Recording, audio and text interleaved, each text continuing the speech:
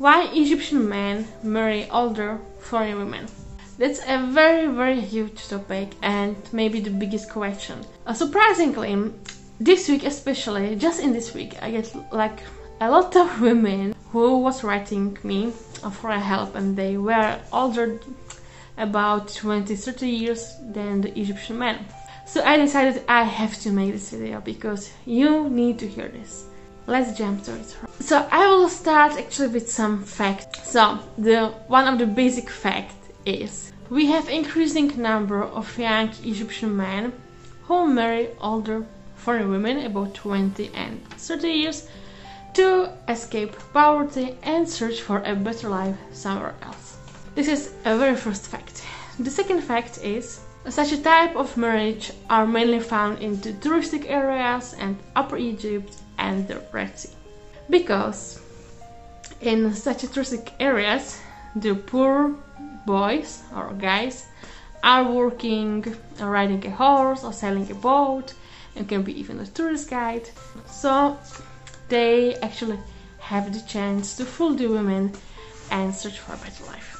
Then I found a very amazing fact that in the year 2010, Egypt has around 17,000 such cases. Can you imagine 2010? What it will be now? Well, now the big question is why. You can have even emotional reasons, which are actually very rare but still exist, and I would like you to tell it. So the emotional reasons is that the boy didn't receive in his childhood enough love from his mom or his dad, his parents simply, and by marrying older women he's kind of searching still for the mother's love. It's a really extremely rare, but it exists. Also can be because the older women are less demanding than the young women, meaning they don't wanna so much stuff. Oppositely, they will help or support the men, and especially if comparing Egyptian and foreigner. So for sure foreigner women are more open-minded, more easygoing, so the life is simply kind of easier. That can be the emotional reasons. And now let's go to my kind of favorite part, the materialistic reasons. So one of the most common reasons, of course, why they do it is for money. Believe it or not, but in Egypt we have many poor people, poor families, and they will try anything to simply escape this poor life and gain some better life. So one of the easiest and quickest things is to find simply rich foreign woman, marry her, and she will support him with the money, of course, and then he will back support his family with the money. So it's gonna be like in circle. And this is really the most common reason. Maybe you are telling me now that you are not rich, so this is a nonsense. But you have to think about it a little bit different way.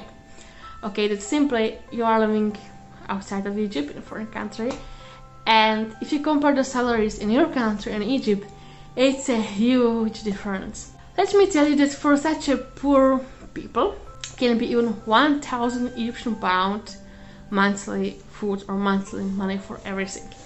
So if you bring him even 5,000 Egyptian pound, he will already see it like something very big wealth, and he will try his best to get from you. Well, actually, to tell you, if he is marrying you is something good, it can even happen, which I had such a case before, that Egyptian young man steal money from some older woman and he didn't even marry her. But that's what I want to tell you all the time. If Egyptian man, even if it's like a friend, let's say, consider, not even a husband yet, but if he asks you for money, they can trick you very well. They have 1,000 of stories. They can tell you that they are sick, someone of the family is sick. They can really play on the feeling so much. Or they can tell you they want to start a business, whatever, simply. They'll try their best to take the money from you. So that's why I was telling you, never send money to Egyptian men. And moreover, even if you are married to him, let me tell you one secret, which is from Islam basically. But if you as a woman is earning money, so the money is yours, and your husband has no right to ask you about it. Well, there's a big difference between Islam and Egypt, like always, because Egyptian man is telling that they have the right to ask, and sometimes they say that the money of the woman, it's their money in fact, which is in Islam absolutely wrong. So that's why I was telling you to have to pay attention that the man you are marrying is educated, because this is about education. If he is well educated, he will never do this with you. Okay, let's go to the second reason. To get out of Egypt, of his country, to go somewhere else and to live a better life. Well, Egyptians have such an idea that, especially it's Europe and America, that those two continents are as a paradise. That if you go there, so you don't have to work and you will have money for free and everything is easy and you have the rich life and beautiful women and so on. Well, we who are coming from Europe, we know that it's not true. That yes, in Europe are bigger money, but you have to work for it very, very hard. And you earn a lot, but you even spend a lot on your lifestyle, right? So at this point they really don't understand. But I have to say, like, we have to forgive them for this, because we as Europeans, we travel a lot. We are gaining experience, but Egyptians, they are not traveling anywhere basically, or they are not allowed. This is really true. You asked it many times if Egyptians really cannot travel from the country, as they say. Yes, it's really very true. It's mostly about the government and army. It's a whole complicated situation, it will be on another video, but they really can. So from where they learn. Basically, when I came here for the first time, I can tell you, it was kind of funny for me, because some people was telling me, for example, in Arabic is speaking over the world, like everyone has to understand it, and all the world has the Egyptian tradition. So it's just the example that you understand how they actually think. And it's really a matter of the class. As I told you, in Egypt we have a class, low class, middle class and rich class, let's say. So of course, if you meet the rich class, so those people, they are traveling, they are open-minded, they know everything. But in the touristic destination you will mainly meet the low class, the very poor people, which have no experience and no money, no life basically, which is too sad. Yes, very sad. Actually found it a lot, because we are open-minded people, so we are saying like money doesn't matter, right? And if he's poor, so because I love him, I will help him. And this is absolutely wrong. Please, really don't do it. Even you love him, I always say that love is very nice, it's amazing, but love must be connected with the mind. If the mind is not included, it will put you to a trouble. And believe me, to get trouble in Egypt is not really nice. It can really destroy. So anyway, I'm not surprised why those poor guys are trying their best to get out of Egypt and live possibly a better life. So this is the second most common reason why he will marry the older women. Then I actually had a case when the woman was telling me, but I already met the guy in Europe, so possibly he doesn't want me for money, neither use me for as a ticket to go out from Egypt. But then it can be that he wanna marry you to stay in the country. Let's say he somehow gets to Europe, gets to your country, but he doesn't have the right papers and or permission to stay, right? So when he marries you with the marriage, he will gain this permission, and it's very easy for him. However, it's connected to one big thing which you really have to think about. He will marry you for some time, he will fool you, he will make you feel the love and everything, but after some time, what I saw, really 90% of Egyptians do it, really. They will find another woman, and sometimes it doesn't have to be even a wife, sometimes it's even a mistress, but sometimes it's going even to polygamy after. So you have to really think about this, even if you are going to such a relationship, that maybe one day this can happen. And the second biggest thing is about kids, because if there's so big age differences, so maybe you cannot have kids anymore, and Egyptians love kids in common, so maybe one day he will change his desire, it can even change, and he will want to have kids. And what after? Will you accept polygamy or not? Then I had cases actually when once they got what they want from the woman, even if it was money, even if it was visa, So simply they divorce her or they escape from her. I know that I'm telling you the scary story, but let me tell you the truth. I never saw one successful couple. Even a lot of women try to convince me that they're really married because of love and age is not a problem. I always say, look, I saw such cases in Europe and it was really true love and I believed it personally. But here in Egypt, I didn't meet even one. Because when after I spoke with certain women, so as we dig deep and more, we found out there's always something the man is gaining from the woman.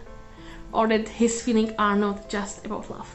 Okay, and we are going to the last point, which is the most sensitive, I believe.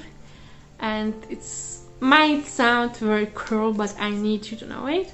That if the man doesn't use you for money or for visa, for residence, whatever, so he may use you even for his sexual desire.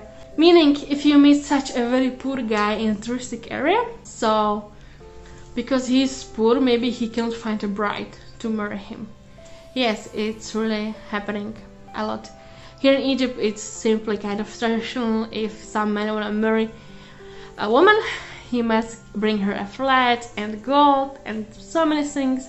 I believe you already spoke about it. If not, so tell me, I will make another video, because it is actually very interesting how the Egyptian tradition work. It's not like us at all. However, if such a man doesn't have money and doesn't have a proper job, doesn't have a stability, so no woman here will accept him. Or it must be extremely exceptional, like for example, the woman is orphan to accept such a condition or something like this. That's even why such a type of men marrying older foreign women, because they know that for us the money doesn't matter or the stability doesn't matter, that we are searching just for love. So for them, they know it's easy to foolish us, we fell in love with them, and then simply they will marry you just for the sexual desire, if I can say so, because they will not find anyone else to marry them, which is also very sad. And I'm really sorry for saying it that hard, but I want you to kind of wake up, please, if any older woman listening this and in such relationship is, and she's really older, let's say about 20, 30 years and more. I will be critical now, okay?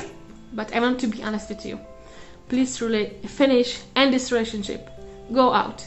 I'm sure that you can find Egyptian men in your age, and it can be even much bigger love. But with those type of poor and so young men, they will always marry you for something, never for love. And I told you before that Egyptians are masters of love, really master of romance. They can fool you, they can manipulate you as they want, because they know that you are searching for the love which you are missing in your life, which is basically our common women problem. We always search for love and feeling and emotions, right? And Egyptian, I told you, they know our women mind very well. So please really be careful. So as always, if you have some question, comment below, I would like to hear. And anyway, thank you so much for all your messages which you give me on Instagram. I'm really trying to respond to everyone, but I knew that still I didn't respond all. As before I told you, if you wanna have the priority, you can always book a call with me on my website, theniqabgirl.com, which is basically I provide 1 hour of a phone together when we can discuss your problem. It can be even more than 1 hour. I'm open to this, no problem. It doesn't have specifically like 60 minutes. It just really depends on your case, and I will stay with you till we simply solve it together. Okay, so thank you so much for watching and bye.